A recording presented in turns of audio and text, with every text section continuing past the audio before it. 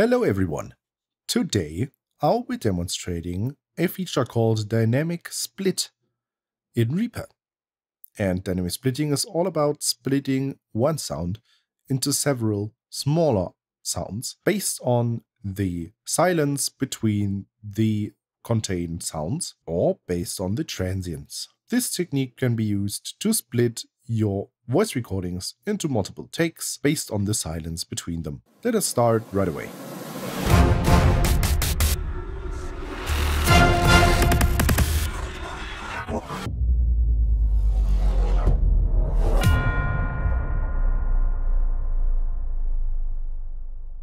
Okay, so as I've already explained in the intro, dynamic splitting is all about splitting one item into several separate smaller items, depending on the transients and or the silence between several sounds contained within the item.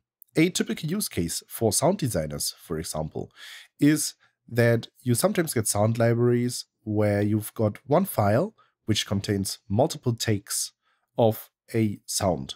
It's not exactly the same sound, but it's a sound which fulfills a certain purpose, but multiple versions of that one, which sound always a bit different, but not totally identical. And you obviously want to have them as separate items because you want to work either with only one of them or with all of them, but you have to split them and work with them independently. So you will have to split them at some point. And of course, you could go ahead and set the splits manually and everything, but there's a feature called dynamic splitting, which I will go through in just a second.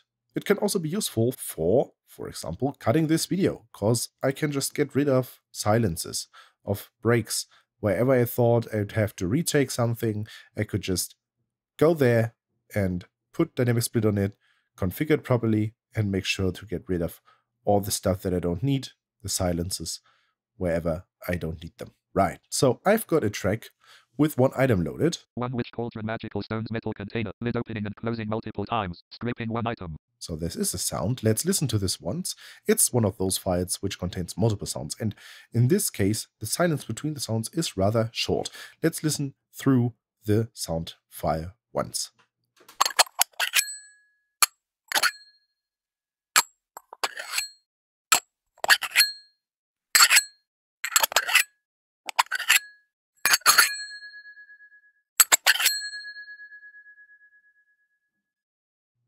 So as you could hear, this file has a rather low noise floor, so it's not really noisy. You basically don't hear anything between the sounds, which is already helpful.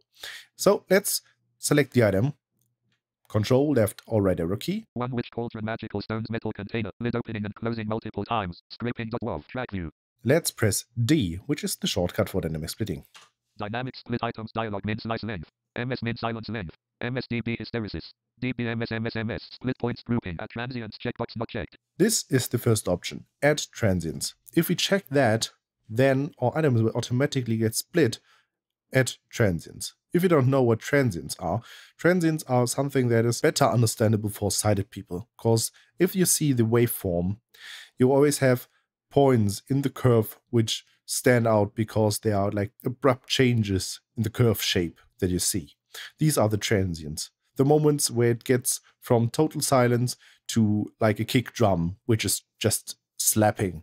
And this is basically transient. It's obviously visible within the waveform of the sound that you're just listening to.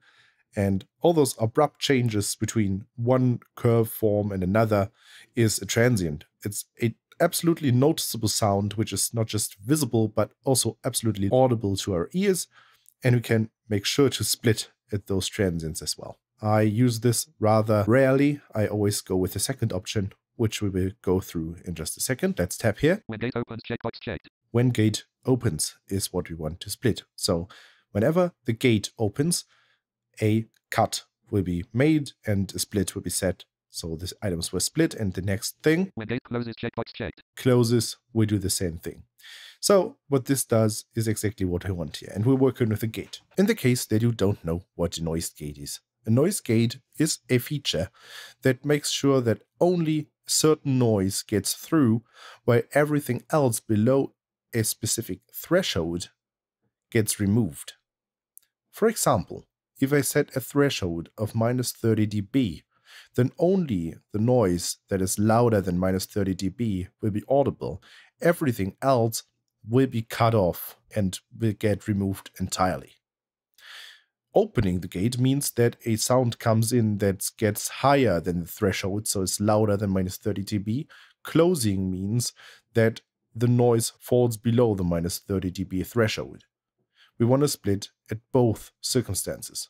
Let's tab again. Reduce splits. Checkbox not checked. Reduce splits, a function that I rarely use. It allows us to prevent further splits. If we really just want one split because we know that there's only one split to be done, we can check the reduce splits checkbox and configure the amount of splits that you want to have afterwards. So I will not check this. Feel free to play around with on your own if you want to. Minimum slice length in milliseconds, slider 200. Minimum slice length means that an item needs to have a certain length before another split is done, even if there is a situation in which a split would need to be done. As long as the item hasn't met the length criteria that's entered here, the split just won't happen. So I've configured this to 200 milliseconds right now. So our slices will be at least 200 milliseconds long. There's no way around that. They won't be shorter than that. If we tab, Edit selected 200. we have a typical edit input box where you configure this. Minimum silent time in milliseconds between slices, slider 100. And this is the total opposite.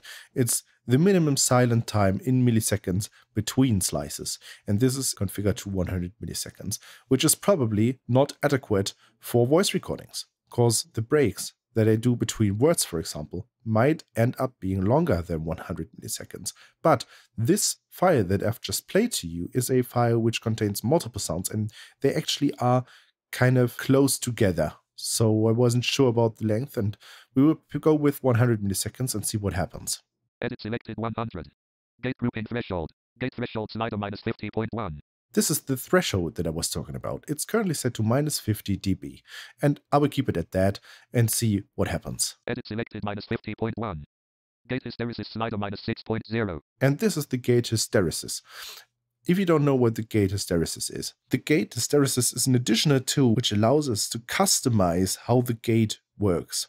Right now we've got one threshold. The threshold is the value that triggers when the gate opens, so when it will let sound through because it's louder than the threshold, and when it closes, so when it will cut everything out because the volume of the sound falls below the threshold. Sometimes, however, we don't want the gate to immediately close when the sound falls below a certain threshold, because things like reverb tails exist. Reverb tails mean that there's a sound which reverberates and gets quieter and quieter and quieter. And if you cut it off, like immediately, it just sounds unnatural.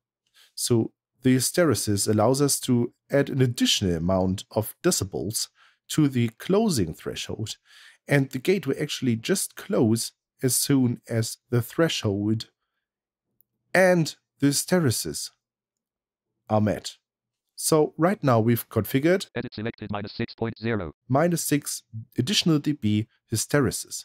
So the gate will open at minus 50 dB, but it will only close after the sound has fallen below minus 50 dB threshold and minus 6 dB hysteresis. So overall, the gate will only close after a threshold of minus 56 dB has been met. We will keep it at that and see what happens. Let's tab again. Display gate threshold in media items checkbox checked. This is, as far as I know, a totally visual checkbox. It's on by default. It allows visual people to see where the splits will occur before hitting the split button. So you can theoretically disable that, but it's something that is rather interesting for sighted folks to have checked. Action to perform grouping. Action to perform combo box split selected items collapsed. And this is rather interesting because this dialog can do more than just splitting items. Right now it's set to split selected items. Let's arrow up a bit. There's no other option, right? Let's arrow down. Split selected and grouped items. This will split selected and grouped items. This will make sure that it does not just split the selected items, but also the items that are gathered with the items in a group. So it will make sure to split multiple items even though those items aren't actually silent at the given location, but as long as they are grouped with the items that are currently selected, it will just work, which can be useful if you're splitting something that reaches over multiple tracks. Add stretch markers to selected items. This is add stretch markers to selected items. Instead of splitting, it will just add stretch markers, which you can further use to make sure that your project runs in the specified tempo or something like that. So stretch markers are a really, really flexible feature of Reaper, and we will probably have to go over that in several other videos.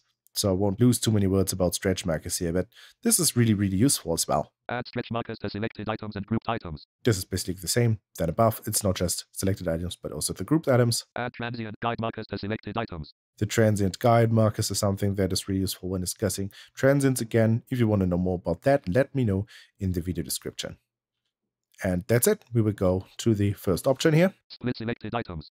And tab. Set new item time based on bits checkbox not checked. This is some useful stuff that I don't personally use very often, so play around with it on your own if you want to. Something that's rather useful with stretch markers and everything. Set snap offset to peak value within first. Checkbox not checked. Edit selected 50. Remove silent areas. Requires splitting on gate close. Checkbox checked. This, however, is a really interesting option. Remove silent areas requires splitting on gate close. If you check that, which is the default in my case, you won't just split the items at the given location, but you will also immediately delete all the items which only contain silence, or silent is in this case defined as sound that has a lower threshold than the value that is configured within this dialog. So it can get automatically rid of those items, which is usually what I want, so this is checked in this case. Leading pad. Edit selected 0. And we can have some leading and trailing pad. Edit selected 0. Trailing pad edit here. Pads will be considered whenever a split should be set. And whenever it detects a situation in which a split should occur, the leading pad will mean that a certain amount of milliseconds will be added before the actual moment where the split should be added. So for example, if we split 200 milliseconds before the actual situation where the split should have occurred, and the trailing pad will be added after the specific split criteria has been met. So if you set this to trailing 200 milliseconds, then the actual split will be set 200 milliseconds after the split circumstances have been met. Fade pad checkbox not checked. We can also fade the pads. Create chromatic MIDI item from slices checkbox not checked. We can automatically take the slices and create a chromatic MIDI item out of that. Haven't tried this before, would probably be worth an experiment, but sounds rather interesting to play around with. So give this a go and let me know in the comment section below the video what you found this thing might be useful for. Set transient sensitivity button. The set transient sensitivity is a dialog which would allow us to configure how responsive Reaper should be with the transients, so how intense the changes of the waveform need to be in order to be registered as a transient. Since we are not using transients right now, we will just ignore that and continue. Presets button. This is the presets where we can save different settings as presets and just load them up whenever we need them. Split button. And this is the split button just followed by the cancel button. Cancel button. We will go back to the split button. Split button. And use that. But before doing that, if you enjoyed this video so far, then if you haven't already, subscribe to the channel and like the video if you really liked it. If you've got anything in your mind that you think I could improve, please write a comment in the comment section below the video and let me know what I should improve my future videos. Well, let's hit split and see what happened. Unsaved project Reaper V6. So we're back in the Reaper window. Let's see how many items we got. One witch cauldron magical stones metal container. Lid opening and closing multiple times. Scraping 9 items. 9 items. Let's play them through. Let's go to the first item and press spacebar and see what happens.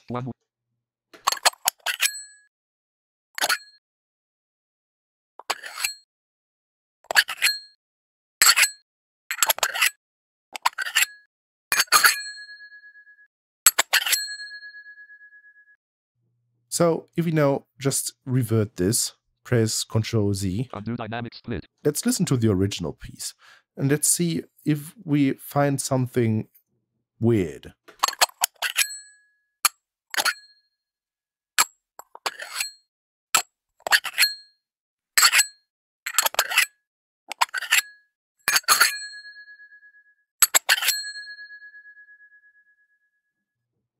So there are 1 or 2 sounds where it's definitely noticeable that we cut some reverb tails off.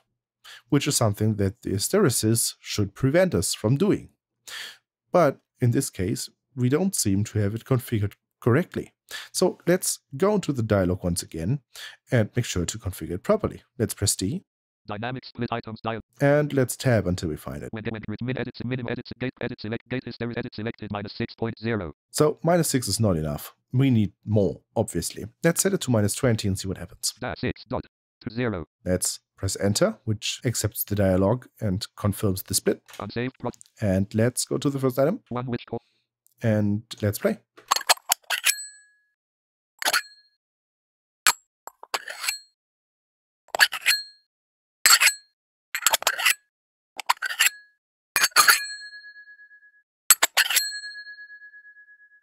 Better, but not perfect, right? Let's undo. Undo dynamic split. And let's rework the hysteresis again. Dynamic enrich min edit, gate edit selected, gate hysteresis, edit selected -20.0. Well, let's put it to -50. -0.5. And confirm. Unsave. And let's play just the last item, because it's really the one that is the most prominent reverb tail. 2, 3, 4, 5, 6, 6, 6, 6, which call. Oh, we only got 6 items here, because our sound now doesn't fall below the overall -100 decibels, at least not that often. So we actually had too many cuts earlier. Let's preview the last sound and see what happens.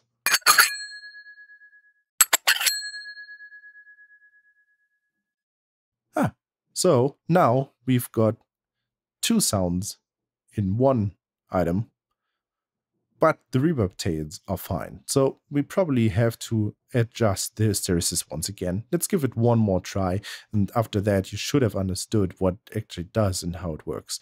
In this case, you always have to decide based on your example and situation on the best settings to use. Let's revert. Undo dynamic split. And configure it again.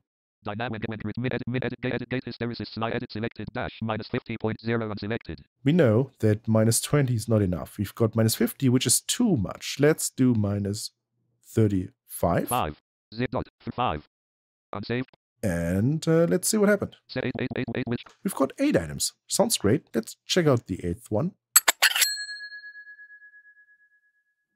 Yeah, this sounds great, doesn't it?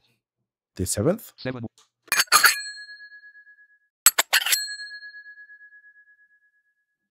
Awesome. So this seems to be the perfect setting for this sound collection, which seems to contain 8 sounds, right? One thing that you need to make sure is if you have REAPER editing enabled, which is another topic that I should probably cover in another one of my videos, removing the silence will automatically move all the other tracks as well if REAPER editing is set to all tracks, which really messed up some of my projects already. So make sure to always have REAPER editing off or activate it on purpose if you really want to. And this is all about dynamic splitting. It's really useful for everything related to voice editing.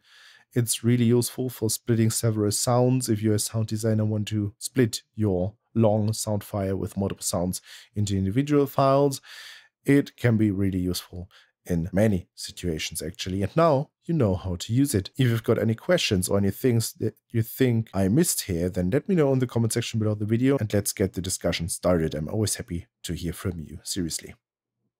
Thanks for watching the video. If you want to get in touch, then check out my Twitter profile, link in the video description, or I've said this quite a few times already, but write a comment in the comment section below the video. Now, that should have been it. Thanks for watching, and until next time, bye-bye.